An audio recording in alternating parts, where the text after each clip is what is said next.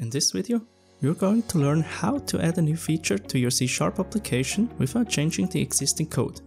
I will show you exactly how Autofac helps you applying the open-close principle in your C# application. Let's go! Hi, I'm a software engineer with more than 10 years experience on the .NET platform. On this channel, you find videos about software development focusing on the .NET platform. My goal is to help you succeed as a .NET developer. If you want to improve your skills, subscribe to the channel and make sure you watch my future content for free. In the last video of this series, we've learned how to extend our application after the project has built.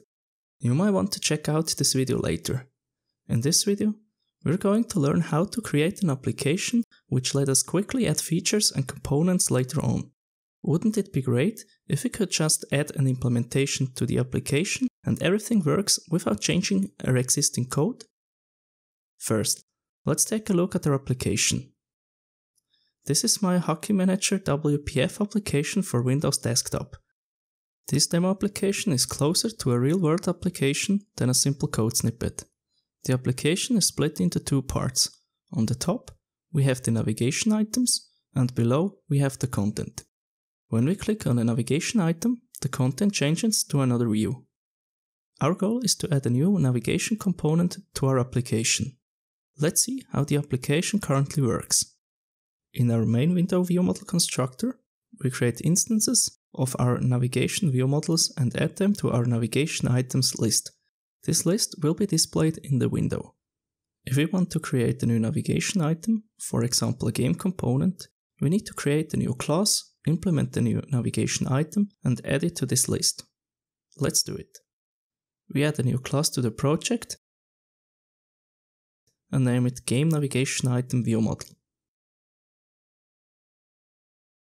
First, we need to extend our class from the navigation item viewModel base class, which implements the iNavigation item interface. We define our title and add a simple implementation for our navigate method, which shows a message box. Next, we head to our main window viewModel class and we add our game navigation item viewModel to the navigation items list. Let's start the application again. Our game navigation item appears, and if we click on it, we get the message box as expected. For every navigation item we will define and add in the future, we need to do the same. First, we create an implementation of the iNavigation item interface, and we add it to the navigation items list in the main window viewModel class.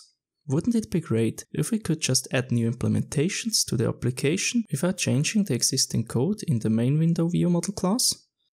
It's not only a few lines of unnecessary code, but it's also error-prone to manually change the code of this class over and over again. Luckily, Autofac can help us to do the job.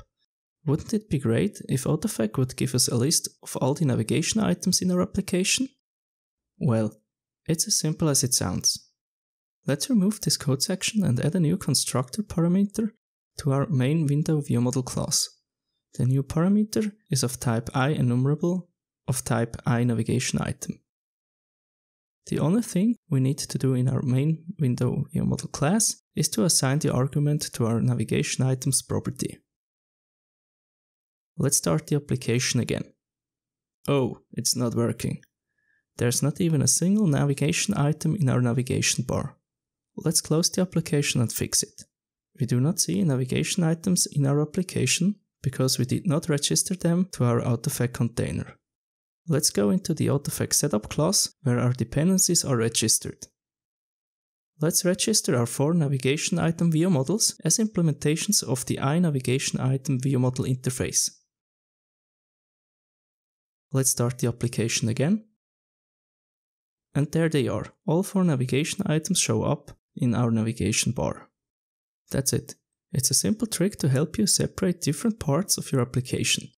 Every time you add a new feature, you create a new class, register it to the container, and you're good to go. We don't have to change the code in our main window viewModel class if you want to add a new navigation item. Applying this strategy follows the open-closed principle, which states that an application should be open for extension, but closed for modification. In this video, we've learned how we can use Autofac and interfaces to create an extensible application. Nobody wants to change the code of multiple classes to add a new feature.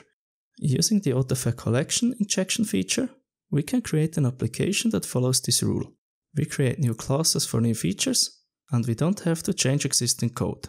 If you find this approach useful, or if you do something else to add features without changing the existing code base, please write it in the comments below. This takes us to the question of the day. Let me know in the comments if you want to know how to set up Autofac in a WPF application. I might cover it in a future video.